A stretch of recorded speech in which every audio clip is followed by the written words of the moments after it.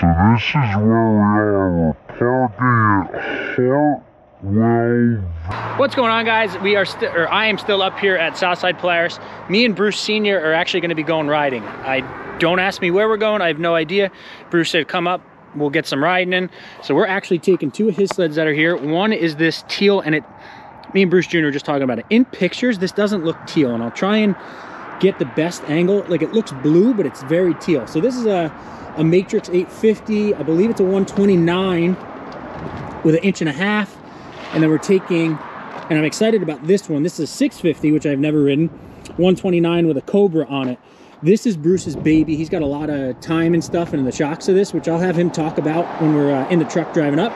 But so we're taking these two babies and we're going to put some miles on. So I'm going to throw them in the trailer. I just got belt deflection set, oil all filled up, and we're gonna go put some miles on these. So I really want to get a good color, a good shot of this color for you guys. It's unbelievable. So, but that's what we're doing. Bruno's at home. I'm not worried about him. I'm gonna go and get some miles on with Bruce Sr.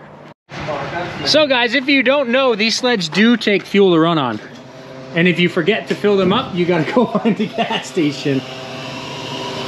So we got to the parking lot of where we were going, and then realized that we were talking so much that we forgot to stop and get fuel. So here we are.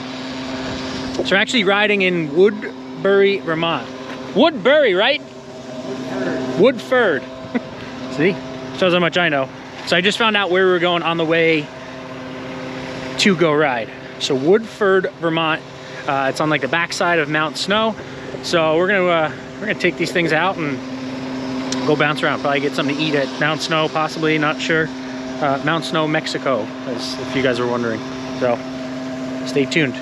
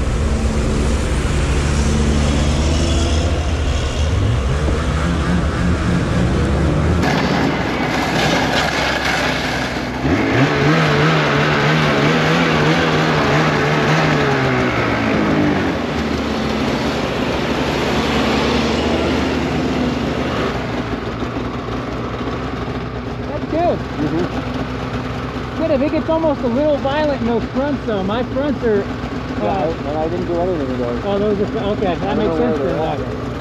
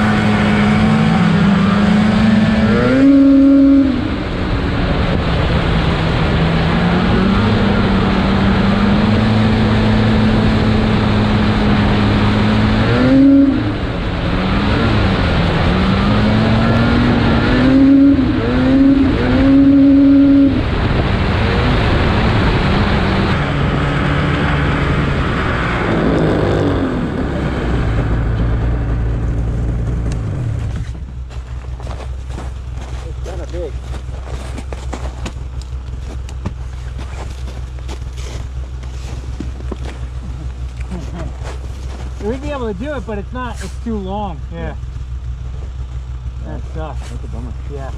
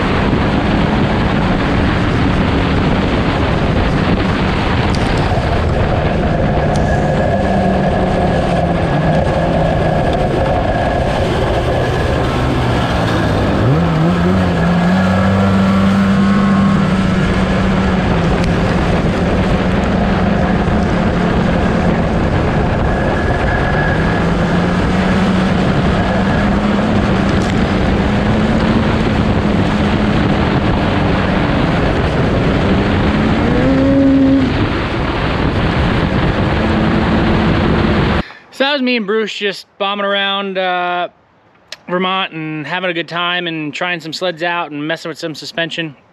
But I wanted to go over the 650, and it's not going to be super long because I don't have too much to say about it, other than I am super impressed with the power and the pull out of that little 650. And I know it's a smaller cc, and I know guys have said that it's similar to an 800 pull, and I would stand behind that, and I would say that it is definitely close to an 800 pull.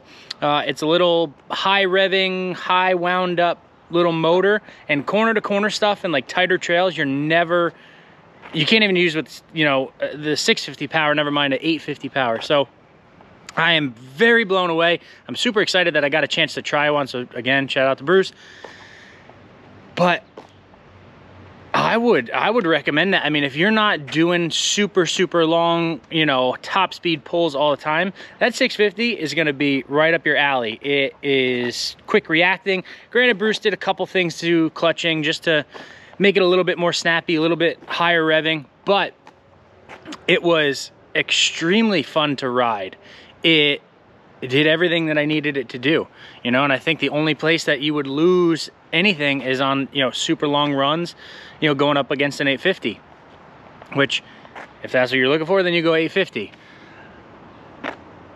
But overall opinion of it, it's a bad A little motor, and I would love to ride it a little bit more and get used to it, and maybe take it to like Tug Hill and and you know, run it wide open for a little while and see what it's got.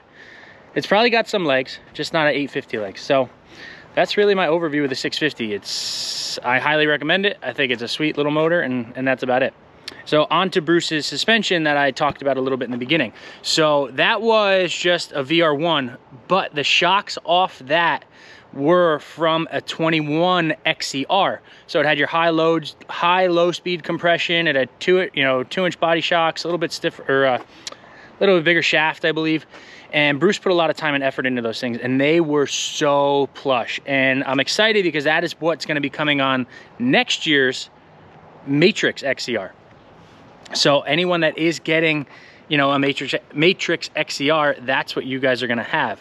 And granted, yes, again, Bruce redid them and put some special sauce in them, but, you know, if you want what Bruce runs, and that setup I would recommend to anyone. I would recommend that setup to, you know, Grandpa Bill that's, you know, 75, 80 years old, that's going out and riding, because it was so plush in everywhere, but if you hit something big, it didn't bottom. So he really hit the nail on the head with that one. It was a joy to ride. It really was. And then the other one, the teal sled, we thought it, or Bruce thought it had a couple things into it, and then we both didn't like it. Turns out he only redid the rear shock in that one and nothing else, and it had softer torsions in it, which we thought it had the heavy duty ones, and we didn't like that. So by the time I was leaving on Sunday, he already had that sled in the shop, torn apart and going through it, and that's how he found out everything. So he reworked that, went back out, and was like, wow, that was night and day difference. So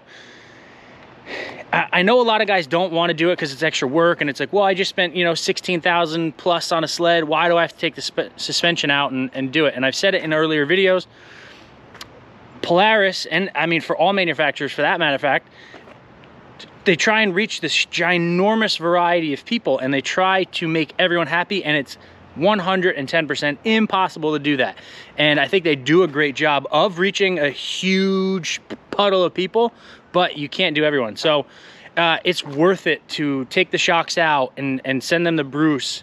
I trust him. I trust everything, you know, that his knowledge of shocks is just through the roof, and I hope to pick up on some of what he has. And I feel like I'm pretty good, but nowhere near, you know, the knowledge that Bruce has. So if you guys are thinking about wanting shocks done, reach out to them, talk to Bruce, you know, say, hey, I want XYZ or I want ABC, and he'll be able to, you know, help you guys out and kind of build you a set catered to your needs, your weight, your riding style, everything like that. So I'm excited to rework some shocks next year with him and really get it, you know, going in. But that's gonna do it. I had a blast riding with Bruce. What a seriously good dude. The thumbnail, that was Mount Snow in the background. I really like the Vermont Woodbury trails. They were Woodford. I keep saying Woodbury. I don't know why. Woodford trails, they were one, well maintained, and two, they were, you know, tight and twisty, which I like. You know, I get really bored on the super wide open long stuff. That's not really my cup of tea. But all right, I've already talked way too much on this video, and that's it. So make sure to like, make sure to subscribe, and I will see you guys in the next one. If you have any questions, put them down low. I'll be happy to answer them.